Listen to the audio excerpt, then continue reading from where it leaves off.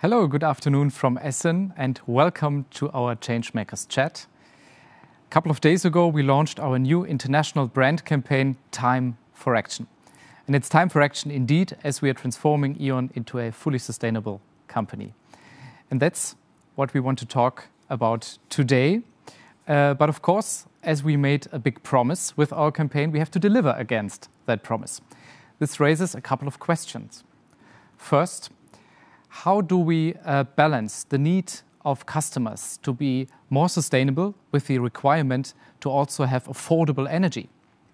How do we translate our story into a story that is also recognized by the capital markets, by our investors? And of course, how do we use internal change for transformation of our company? I'm very much delighted to be joined today in our conversation by our CEO, Leo Birnbaum, and live from Berlin, our special guest, Paul Polman. As the CEO of Unilever, Paul was the driving force behind the transformation of Unilever into a sustainable and successful company. So it's not exclusive, both, quite the contrary. And with his own business now, Imagine, Paul is consulting leaders and executives across the globe in their transformational journey, in their journey to transform their businesses into a more sustainable world. A bit of housekeeping. If you would like to enjoy the full quality of the conversation, please enlarge your screen to full screen mode. If you have questions, which we would love to answer in the end of the session, please go back to small screen mode and type in your questions. For our conversation today, I'm accompanied by Stefan Hohmeister, who worked with Paul in the past and who, as a seasoned business leader and consultant, is now helping companies to manage their individual transformations. Hi, Stefan. It's good to see you. Good to have you. Transformation, change, and E.ON. What's your take on this? Thank you, Axel. I'm an E.ON customer. I'm an E.ON supplier. And I've been involved in several major company transformations. From my perspective, E.ON is very well positioned to become and to also be perceived as the leader, not only the maker, of the sustainable energy turnaround. And based on my experience, also including, for example, making T-Mobile more customer-centric, I think E.ON will need 4 things for this change to be successful. First, you need purpose. It needs to be very clear in every moment why the change you want to bring is right for the world, right for your company, right for your customers, and right for every single employee. 2, you will need role models. You will need to walk the talk. You will need to see people in the company who do what you say you want to do. 3, you will need development opportunities, because change is many things. I think change is great, change is inspiring, but change is also exhausting. It's hard work. So therefore, everyone in this company needs the opportunity to develop, to train, and to routinize new behaviors in a safe environment, on and off the job. And finally, you will need consistency. Consistency from systems and processes that prevent the wrong behavior and that reward the right behavior. And once these 4 pillars of change are in place, up and running, I'm confident that you as E.ON will be and be perceived strongly by all your stakeholders, including the capital markets, and you'll be perceived as the leader of the sustainable energy turnaround.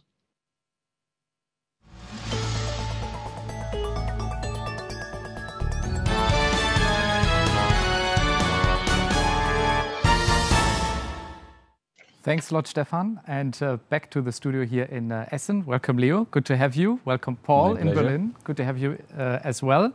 Let's start with our first topic for the day, capital markets. Leo, Hand aufs Herz, be honest. Capital markets and sustainability, is this a real thing or is this just some lip service by fancy bankers from Frankfurt in blue suits and purple ties? First, I would love to hear Paul's perspective afterwards, but from my perspective, I would be a bit provocative. They will not reward sustainability, they will just expect it. Maybe not now, but in the not too distant future, there will be just the expectation sustainability is there. I can give you examples. We have the EU taxonomy. So we have to show that the investments which we are making and the business which we are conducting are compliant to good practices, do no harm principles, do no significant harm principles. Actually, when it was introduced, the EU was thinking this is just something for the banks. But then the banks say, okay, we engage only in such businesses, then they expect it from their customers. And so, every utility will actually strive to be as taxonomy compliant as somehow possible.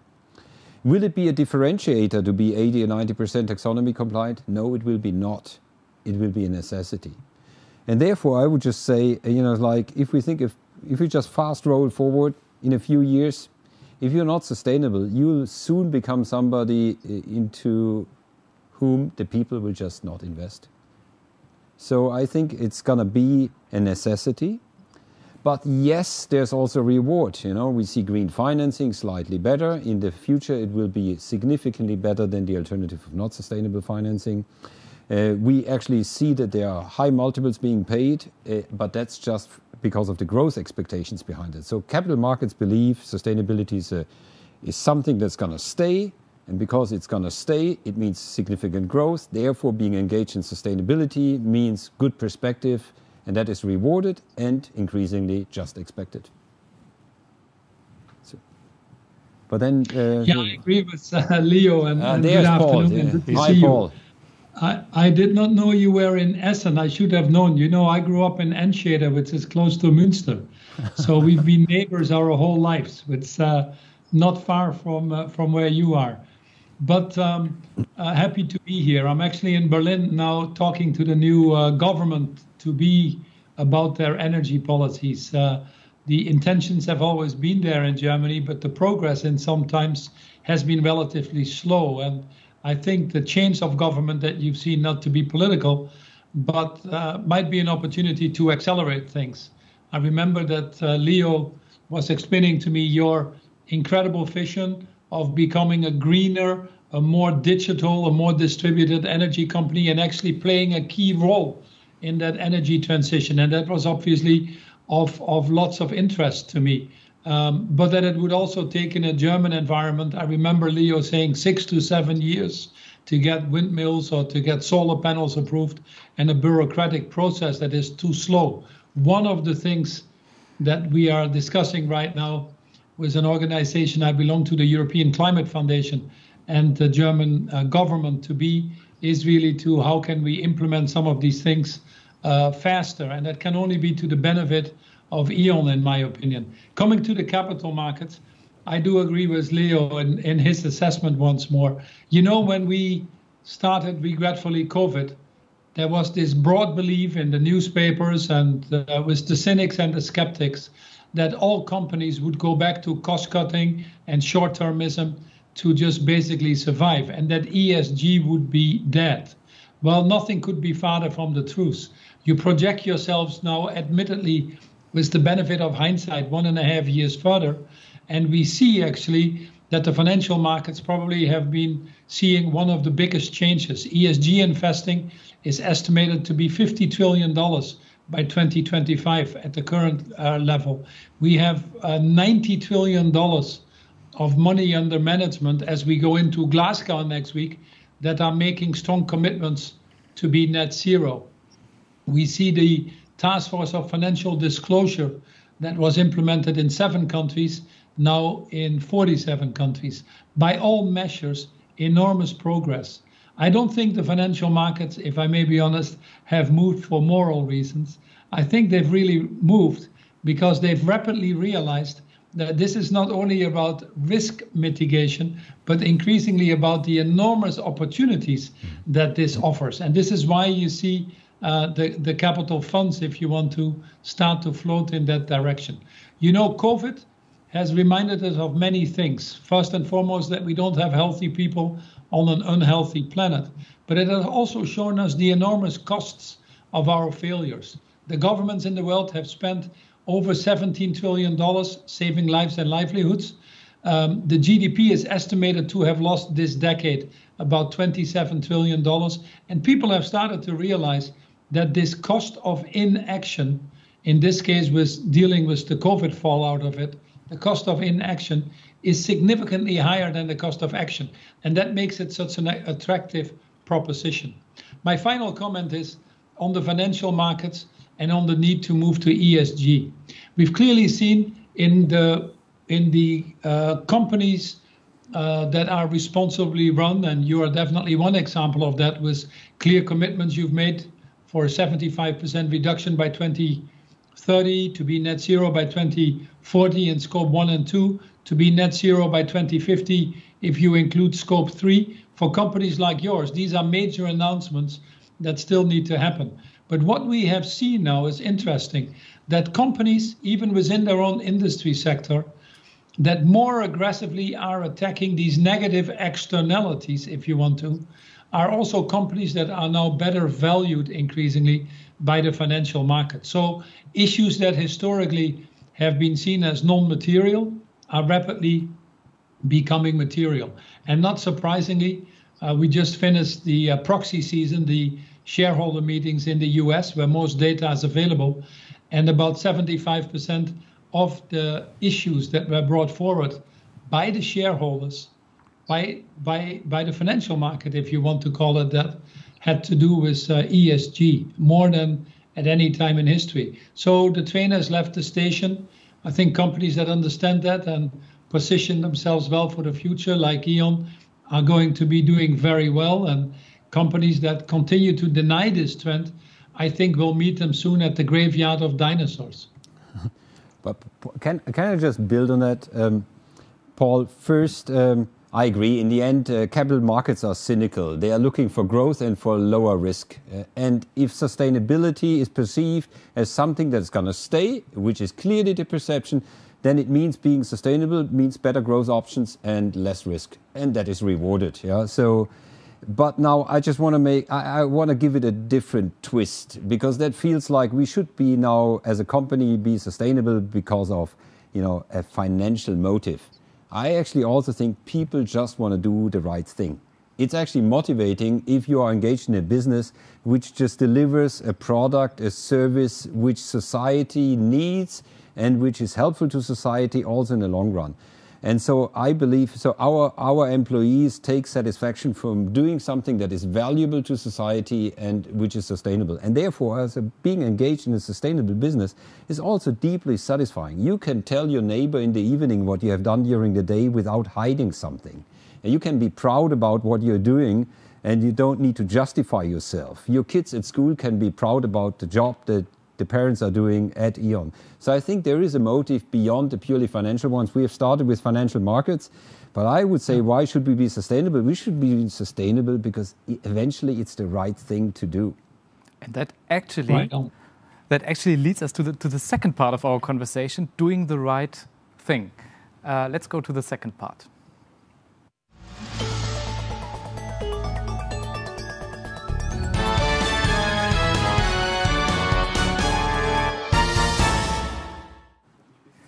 Paul, you recently published a new book called Net Positive. If you would sum it up into one key takeaway, and then now I know it's a bit cruel to do that. If you would sum it up to one key takeaway, what would that be? I'm actually going into my little purse, which I have next to me, so I can out the book. Then you see it's real, it exists. The situation is very simple. You wanted to send me this. Why I wrote this book is obviously to help people and accelerate the conversion of the private sector. Most CEOs, if not all CEOs, know what needs to be done. They know that they don't want more climate change, more people going to bed hungry, more air pollution. But collectively, we're not able to deliver. In fact, we're falling terribly short on the Sustainable Development Goals. Climate change is projected for this decade, the carbon emissions to go up by 16% when we need a 45% reduction. If no actions are taken, we're well above 3% warming, which would be absolutely catastrophic. Even with the submissions now going into Glasgow, there's a huge gap of at least 1.5 degrees in global warming. And frankly, we cannot afford that. So the whole issue is for companies as well, is how do you do the transition? The why is well understood. And the book talks about how companies can profit not from creating the world's problems, but from solving the world's problems. With a simple question, is the world better off because you as a company are in it or not? World Overshoot Day this year was July 29th, which is actually the day that we use up more resources than the world can replenish. In other words, every day after that, I would argue we're actually stealing from future generations. So many companies are saying we need to do CSR, corporate social responsibility. But corporate social responsibility is about being less bad. I used to murder 10 people. Now I only murder 5 people. Am I a better murderer? Less bad is simply not acceptable anymore in a world that already overshoots its planetary boundaries. Then people say, okay, I get it. We need to be sustainable. But sustainable is neither good nor bad. A very admirable position to be in. But when the world needs to repair itself, restore itself, when we have overshot these planetary boundaries, the only thing and the only thinking that we believe is long-term successful is a thinking that is restorative, reparative, regenerative, which we call net positive. And the net positive companies have a few characteristics that position them well in the future. The first one is they take responsibility of their total handprint in society. They don't, just like many companies, outsource their value chain and also outsource their responsibility. That simply doesn't work anymore. You see the issues that Facebook has right now, celebrating the positive sides of their platform, but not willing to deal with the negatives, doesn't work anymore. Net positive companies take total responsibility. They operate for the long-term benefit of all of their stakeholders, which includes the planet and future generations. They see shareholder results as a result of what they do, not as a myopic objective. They operate on the longer-term time frame for that reasons. And equally and more importantly, like you do with your organization under Leo's leadership, is they are actually involved in the broader transformations that society is needing. So that's a tall order. But what we have increasingly seen is that more and more companies aspire to be there, moving to regenerative agriculture, putting training programs in place to get people ready for a more and different agile environment, if you want to, putting different social safety nets around their people, guaranteeing what we would call livable wages versus in many countries minimum wages, which are not enough. So they attack proactively all the aspects of environmental, social, and governance, if you want to. And these are the net positive companies.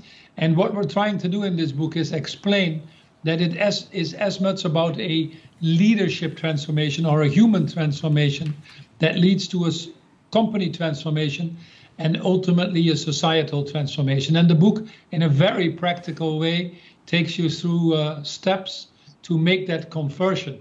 And then finally, and last but not least, it also points out the need to be consistent.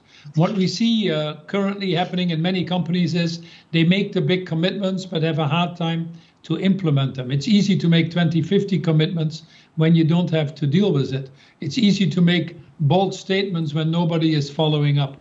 But how do we create that trust, which ultimately is that currency that we need? How do we get that consistency in words and actions? And the book, in a chapter which we call Elephants in the Room, doesn't shy away from trade associations who advocate different things than what companies are saying. Money in politics, the human rights in the value chain, CEO salaries, the need to pay tax to participate in this economic environment. So all of the tougher choices that CEOs struggle with. And we hope that ultimately it creates a movement where people say, I want to go to a net positive university. I want to work for a net positive company. I want my company itself to be net positive. And this is what we've started with the launch of this book only 2.5 weeks ago now. Paul, I'll definitely read it. You wanted to send me the script beforehand, but I might not have been able to read it anyway because of the upcoming Capital Market Day, but I will definitely read it. I love the idea of net positive, which is more extreme than, it's just going one step further into thinking. If I may, also for the colleagues listening in, We have defined goals, sustainability goals, not only for CO2, also for HS&E, for diversity, for other areas as well. We are breaking them down on a yearly basis, and we are going to break them down also on a unit level, because it's actually worthless if it's just on a group level. We are also going to incorporate 3 of those ESG targets into the long-term remuneration of our executives. It's already in the long-term remuneration system of the board. It will be included in the remuneration system of all executives starting next year. So we try to have this consistency, so all have the same goals, all have a part of the goal and have a responsibility. So we're trying to do all these things. We have a strategy which is clearly tilted towards sustainability. So the themes for the strategy are digitization, sustainability and growth, in whatever sequence, depends on the audience, which one you pick first. Yeah? So I think we're on a good track, but we are, and now Paul, that's the one question to you, we are actually far from net positive.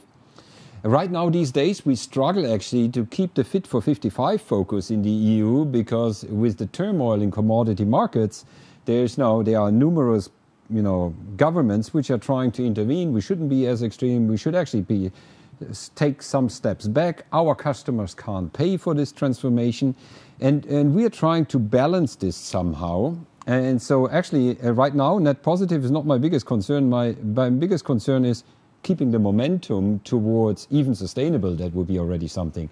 So, and maybe that's one question to you. So, like, from your experience at Unilever, did you hit a difficult, trade-off that seemed extremely difficult to many stakeholders, and how did you resolve that? Maybe just telling us a story, an example, helps us also for our situation in which we are in right now.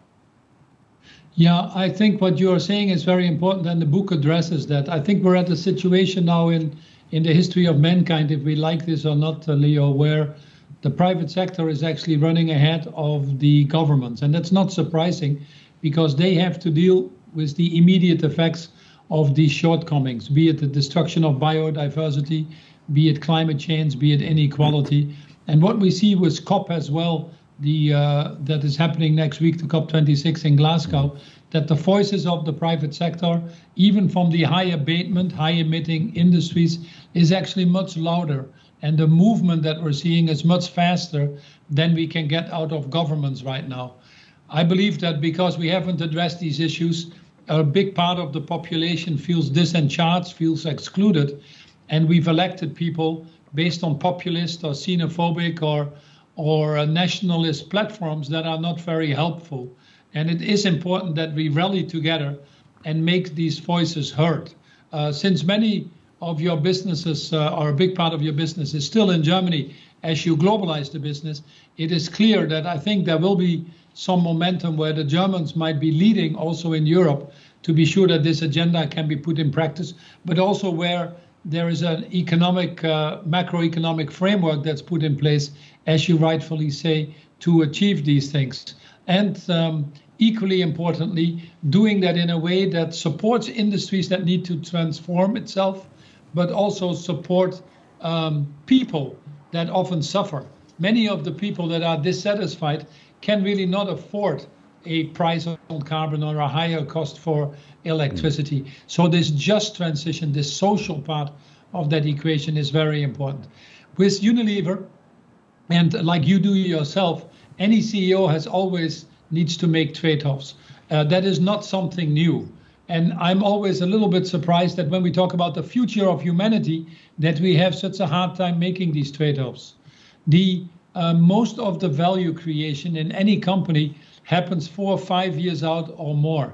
If I decide to go into China, if I build a factory, if I launch a new product, all these things have longer-term payouts, just like training and development does, or putting in new IT systems. So when it comes to the issue of sustainability, then obviously there are trade-offs. When we made our own energy use totally green, we had to invest in wind, we had to invest in solar.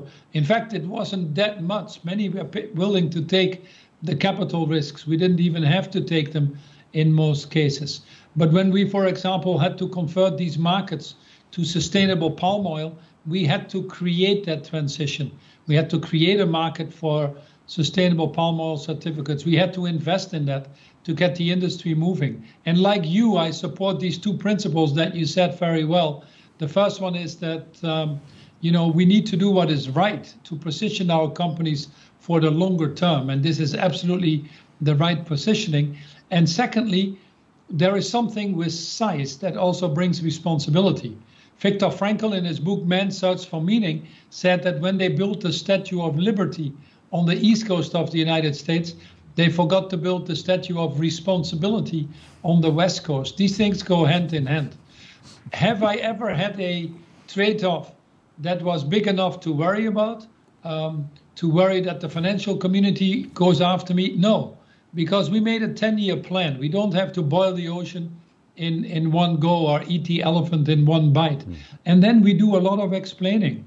You need to explain also to the financial market why this is a better value creating model for the longer term than any other model. And that is obviously where many CEOs still need some help, because it isn't all that clear yet to them, and they need to educate themselves in that. Which brings me to my final point, that in order to manage the financial market and get them to be supportive, which I broadly believe they want to, it is also important to find the right shareholders. In Unilever, when I came in during my 10-year tenure, right at the beginning, I stopped quarterly reporting. I moved our compensation system to the long term. I stopped giving guidance. And the reason was really I wanted to get out of this myopic focus on the short term, but I also wanted to say to the shareholders, we don't want these short-term speculators. They are not called shareholders. They are called share speculators. So I wanted to get real shareholders, and we spent a disproportionate amount of time over those 10 years attracting the right shareholders. And what we found was, Leo, as we shifted our shareholder base, we also got more appreciation for what we were doing as a company, ultimately a 300% shareholder return. But we were also better able to communicate to them our strategy and why actually that was a better value creating strategy than any other that we could think of at that time. I have to react to this one. I love it. I mean, stopping quarterly reporting and searching for the right shareholders. I have to say we have not been so daring. My perspective was somehow you have to cope with the shareholder base which you have. But actually, E.ON has changed its shareholder base completely over the last 5 years. Because if you look 5 years back, we were a risk which could not be calculated for investors. We had coal in there, we had the German energy politics, we had an unsolved nuclear issue there. We sorted all of that out by the nuclear agreement, which we did, by the spin-off of Uniper, by the focus on renewables, networks and customers. And as a result, now we have probably, like the 20 largest investment funds worldwide as long-only investors in our base. And basically, we are held by RWE, 15% plus long-term investors, long-only. So it's actually a complete change in the shareholder base. But in our case, it was a result of what we did. We didn't look actively for it, but I see this the provocation from Paul that you get challenged. But Leo, the reality is most of our colleagues that have done these very demanding jobs that you are now doing, and I don't envy you for that, but they have a tenure or horizon of the tenure of a Fortune 500 CEO is now less than 4.5 years. So they cater to dance to the pipes of the current shareholders. But, I had an advantage that I had been CFO of Nestle for 3 years before. So I had a little bit of an understanding of the financial market. But who are your shareholders? A company like Unilever has a few million shareholders, and they all have different opinions about what they want and how the company should be run. And if in the end of the day you try to compromise all of them or listen to all of them for that matter, you would become schizophrenic and your company most likely will be driven into the ground. But if you actively seek the shareholders that align, we actually doubled the holding period as well as the amount of money that was held. The top 10 doubled the holdings, and the rotation of the top 100 was half of what we had seen before. Admittedly, we only saw these results coming in year 6, 7, 8, 9. But ultimately, that was also one of the reasons why when Kraft Heinz tried an aborted attempt with financial manipulation to buy Unilever, that they did not succeed, because we had the right shareholder base that had bought into our value creation model. And frankly, they've been right. Since that takeover bid, their share price collapsed further, our share price increased more. So they've made the right decision. But it was because we had the right shareholders that we probably also got more courage to do some of the other things that might be a little bit more difficult in an enormous transition like this. I'm listening carefully to you. It means I need to survive the first 4.5 years so that I can see the benefits in year 6 to 8. We need you. But I think the only one that will be mad at this will be your wife.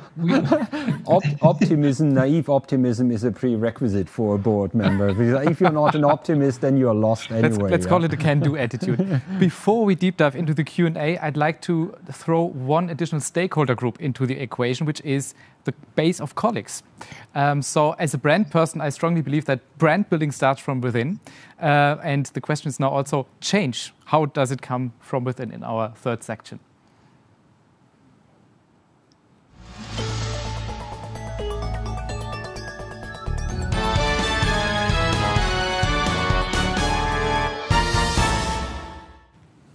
Yeah, transformation and systems change. Paul, knowing you for more than 20 years, in my personal view, I regard you as one of the most impactful change makers and change leaders on the planet. And in fact, you have created, co-founded Imagine, targeting two of the biggest issues mankind is facing, i.e. climate change and global inequality. Now, beyond the lessons you already shared, like stopping to focus on the short term, starting to focus on the long term, starting to influence your shareholder base, is there any other key lesson you could share with us regarding how to drive transformation at scale that lasts, and how important is purpose? Yeah, purpose is obviously incredibly important. I don't think you can drive scale, Stefan, if you don't have purpose. Colin Meyer describes purpose very well in his book Prosperity, where he says to profitably address the issues of people and planet. There needs to be a profit component to it, otherwise you cannot continue to do it. We cannot live off charity, especially not with the impact and skill that the private sector needs to have in this transformation. But the most important thing in a very volatile environment that we now currently live in, where many of the things are unpredictable, is that people at all levels in the organization know what they need to do, that there is a glue that creates a strong culture where people work together, where a trust level is very high, where people feel energized and engaged. And that can only come from a strong purpose, which is really your ultimate reason for being. I think you're in an ideal position with the way that you have pivoted your organization, which wasn't easy to do, but to be a catalyzer for the energy transition. And you've positioned you in a new area that might not be fully understood yet because it is such a new area, but that is really this multiplier effect that you're creating and is absolutely crucial to attack climate change. It's one of the reasons I'm here. So purpose is important. Now, why is that so important? Because you have to make some tough decisions. We talked about trade-offs, for example. I see many companies saying the right thing for the long term, but as soon as pressure comes in, they pivot towards the shareholder or do the short term. We've seen in the US when people were laid off and companies were suffering, that CEOs took salary increases. That's not very purposeful. We've seen situations where companies, and I can call them out, companies like Boeing have spent significantly more on share buybacks and special dividends than they invested in R&D in the companies, until one of their airplanes comes down and the whole thing starts to unravel. The mindless pursuit of short-term returns and shareholder primacy, if you want to, is not a very motivating thing for all of the stakeholders that you need to be long-term successful. Purpose does. When Unilever moved to the Unilever Sustainable Living Plan, which really was about decoupling growth from environmental impact, increasing overall social impact, we saw our engagement scores from the middle of a benchmark of 8,000 companies, go to the top of the top tercile. We saw 2 million people applying each year in the company, as much after Apple and Google, the third most on LinkedIn, things that we could not understand. But this younger generation is certainly driven by self-selecting companies where they can find that purpose, where they can make a difference that is bigger than each of us individually can. So in this change process, especially where you have a lot of critics and skeptics, where changes are not easy, where you have to go against the odds, do things that haven't been done before, form these broader coalitions, expose yourself, take risks, set targets that you know are needed, even if you don't know how to get there. Most CEOs will set targets not to lose. We're talking about targets on how to win. These are all things that are risky, that are new, that are uncomfortable, and for that purpose serves enormously. I always say it's what you do in the dark that makes you shine in the light, and that is certainly the case here as well. Yeah, thank you, Paul. And one question to you, Leo, building on a common thought, a red thread through what I've heard Paul say and what I've heard you say, Leo, which is about doing the right thing, which to me is at the heart of one of the ingredients I think E.ON will need for your future success, and that's leadership. So my question to you is, Leo, what kind of courageous leadership do you think E.ON needs to adopt, and how will you lead that change? First, I think we have a privileged position because our business, as we have established it so far, is by itself sustainable. So we don't need to abolish what we are doing and doing something completely different, because the energy transition will not happen without our networks. The energy transition will not happen without our customer solutions. Green energy needs to go to our customers. We connect our customers to good energy. So by definition, we have no purpose issue. And as I said already earlier in this talk, it's the basis of modern societies which we are actually providing. And therefore, the starting position is great. The business by itself is already kind of like purposeful, and so we don't have to make that many compromises. But now comes the but. I think we need to fight for efficiency nevertheless, because we can invest only, and we need to invest massively, we can invest only if we can free up the funds. And so actually, for us, creating profits is something that's great for the shareholders, but it is even better for the companies because it allows us to continue to invest. So efficiency, you need to earn the right to grow. If you don't deliver, you have no right to grow, and capital markets will not give you the money. So I would just like to say, first, we have a great starting position, but we have to be seen as somebody who really delivers. The difficult leadership is we will have to overcome our doubts. And let me just explain. So I looked at the Stromerzeugungsradar, the power generation radar, which you can actually look up in the internet, and which shows you on a daily basis where is our power coming from. And I was just looking at this generation radar to understand what has happening over the last weeks. And I was looking at the September picture. In September, we had no wind. And we had lots of sun, but only during the day. And actually, we delivered our purpose, energy supply, we delivered that on the basis of lignite, hard coal, and nuclear to our customers. And I have no clue how we can do that if we now switch off coal and we switch off nuclear, which we will. Now, we are talking about building 30 gigs or 40 gigs of gas-fired capacity, but I don't see that economics. So I'm struggling completely how we will make ends meet. And not because I don't want it to happen, but because we have a huge responsibility, and us not delivering is just not an option. So the courageous leadership is that, you have to make the impossible somehow happen. And now we are not the generators ourselves. We are just enabling the generators. So what is the contribution we can make? What are the risks which we can take? When do we need to yell out, stop, this doesn't work?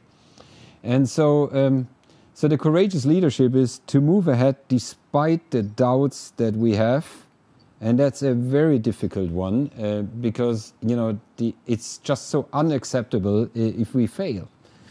And so, this is a very personal insight. I was just looking at calendar week 36. Look it up yourself, calendar week 36 of this year. And then you wonder, how are we going to do that in 10 years? I know how we can do it today. How are we going to do it in 10 years? And then I need to talk to politicians. What needs to happen so that we can do it in 10 years? And and we need to push for it. And I think that's the courageous leadership, that we expose ourselves. And sometimes we say the inconvenient stuff, even though it's so much easier to always say the politically correct stuff. But it will be exciting for the next 10 years. So the courageous leadership is to always deliver no matter what.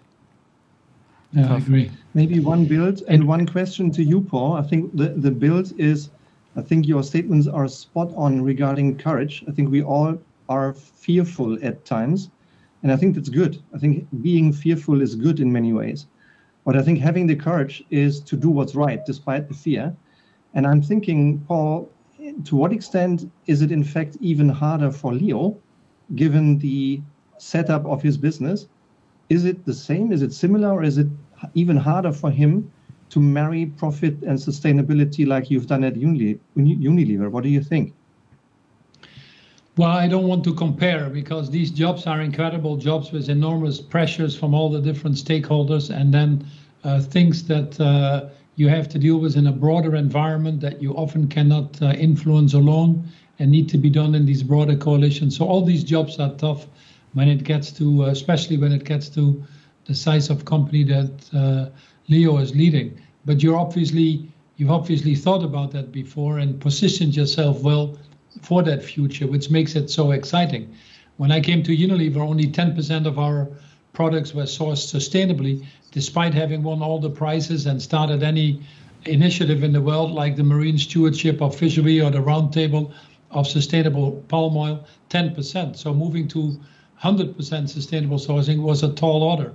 And I'm sure now with Leo that his biggest bottleneck or challenge is actually not the strategy in its company or his ambitions, but the environment and the frameworks that he has to deal with that actually sometimes work in an opposite direction.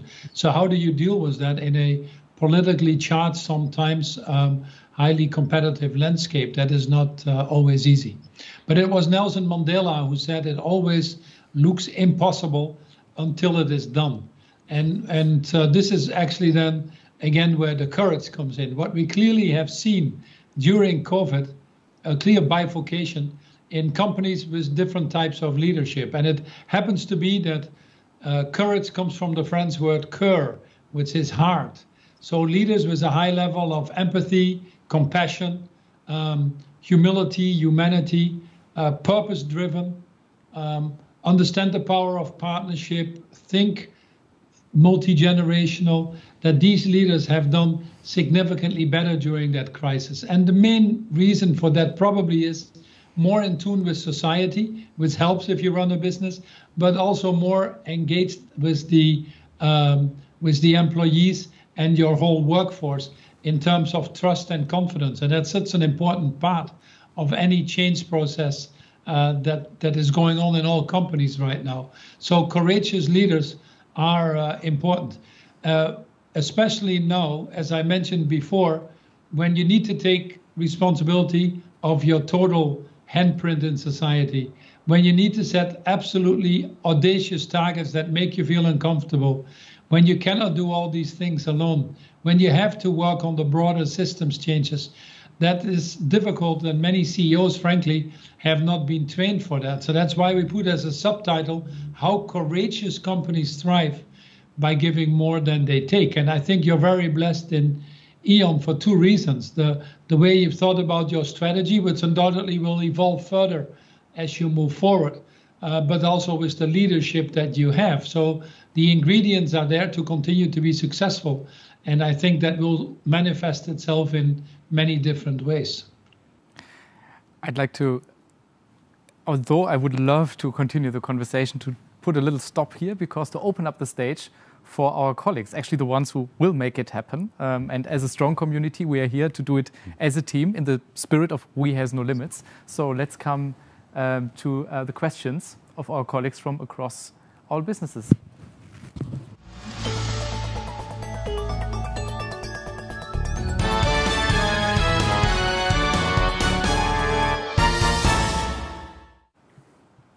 So the first question comes from Philip here from Germany.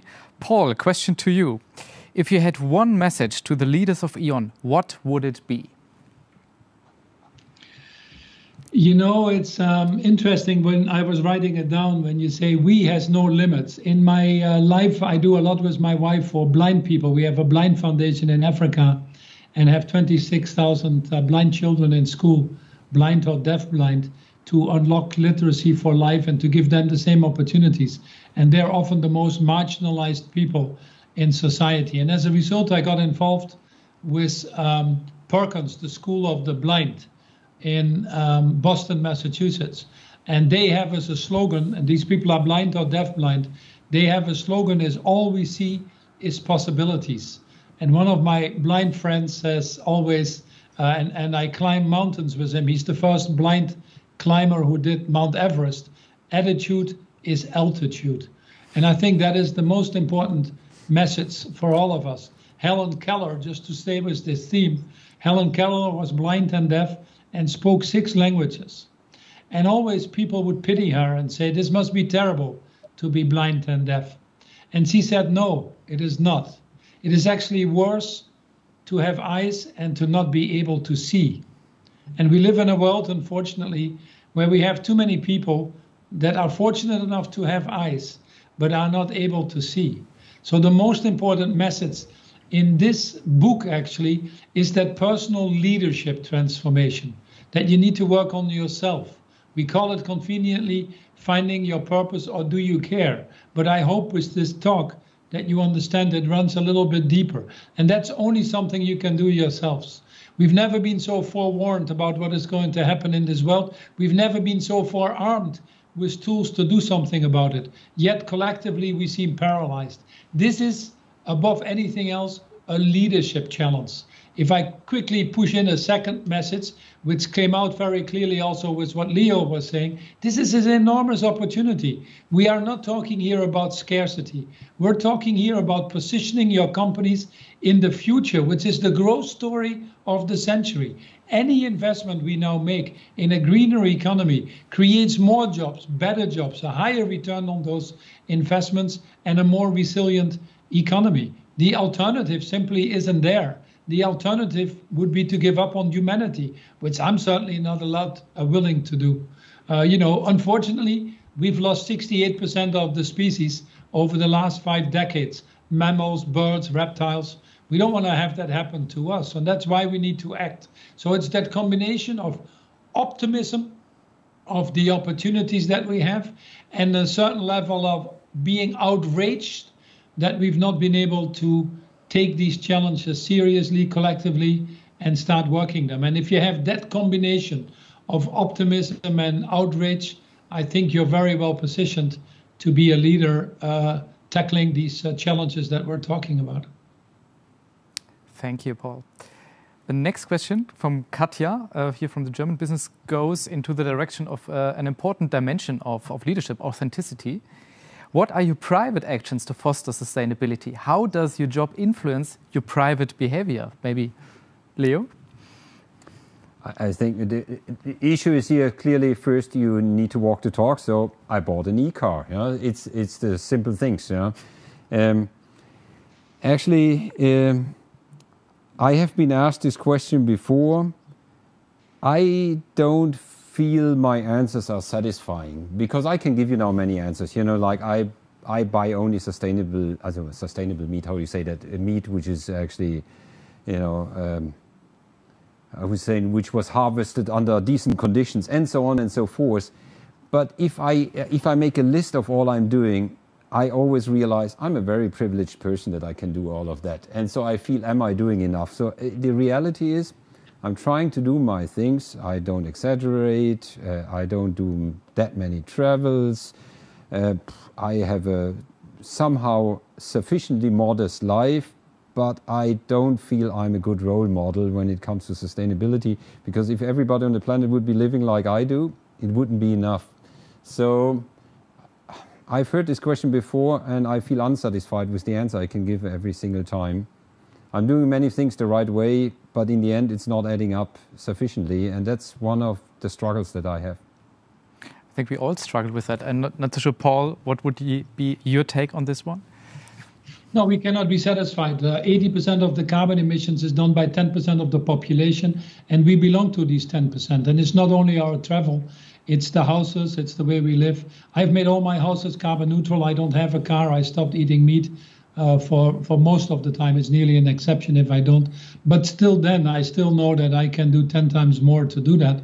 I've decided that now with my mission with Imagine, with the broader efforts like advising the government, now the UK government on the COP26, being the chair of the UN Global Compact, working on the future of management education by chairing the Side Business School at Oxford, and many of our other activities, that I can best use my skill sets and my talents to move the private sector faster into their decarbonization, and to work with the governments that aren't moving so fast to give them a little bit more courage to do that. Ultimately, the bigger challenge that we have now is on decarbonization are challenges that we need to attack collectively. Someone very wisely once said is, you cannot solve these big challenges at the level that these issues are created. So this is the intersection that I work on. But till the day I move to another world, hopefully even a better world, we will have to fight to do our part. And that doesn't mean ourselves reducing in certain ways. It might also be converting to more sustainable habits. Often doesn't mean that we have to give up much. But within that transition, that we should also fight for the ones that are left behind. Any system, once more, where too many people feel that they're not participating or increasingly suffer, like we've seen with COVID, like we've seen with climate change, it is that just transition, that social equity that we should build into all of the things we're doing. That is the other side of climate, is climate justice. And that actually is ultimately the more important thing. What we're talking here about is humanity and basic human values. Climate change and tackling climate change is actually just a means to an end in that respect. Question from Stefan. Looking a bit outside of E.ON, could you name one or two companies that surprised you positively over the last year linking to sustainable change, and maybe one or two companies that are your disappointment in your eyes? I leave the disappointment parts to Paul.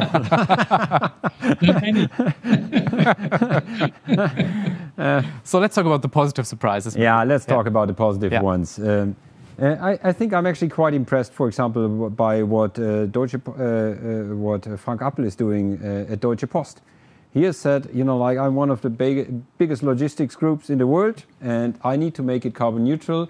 And so he went out and made a commitment to capital markets. We're going to spend, I think the number is 7 billion euros on sustainable fuel for our airplanes, because we can afford it, and so it's the right thing that we do it. And he actually made this outright commitment. He was actually not punished. It was actually, if anything, rewarded by capital markets. And I think that was just a bold step forward, and to say, which is market creating, because if you make such a commitment, it means markets are going to develop. So I think that is a positive example. And it was not that he didn't have a choice. If he wouldn't have done anything, it would still have been fine. Now, actually, his competitors will be forced to follow him. So I believe, by defining something and making a step, others eventually follow. And that's exactly what Paul was talking about. Private companies can make a change if they move bold enough. So maybe I'll just leave it with this great example. Brilliant. And maybe coming to a last question, as we are running a bit out of time.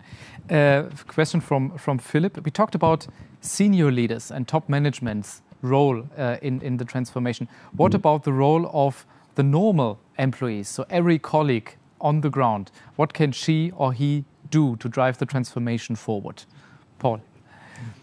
Well, I don't believe in that distinction that is implied in the question. I think we are all born naked, and we might have a title with 3 letters, CEO, but that doesn't mean anything. I've never felt that that gave me any more rights or birth rights. It brings perhaps a broader impact or responsibility to some extent, but everybody in a company is important, and everybody has a job to do. Everybody makes decisions. Everybody has a circle of influence that can be enlarged by behavior. So we all have a role to play. And actually what you see now, I believe, is that in most companies in the world that are not moving as fast as they should, and frankly, there are still many of those.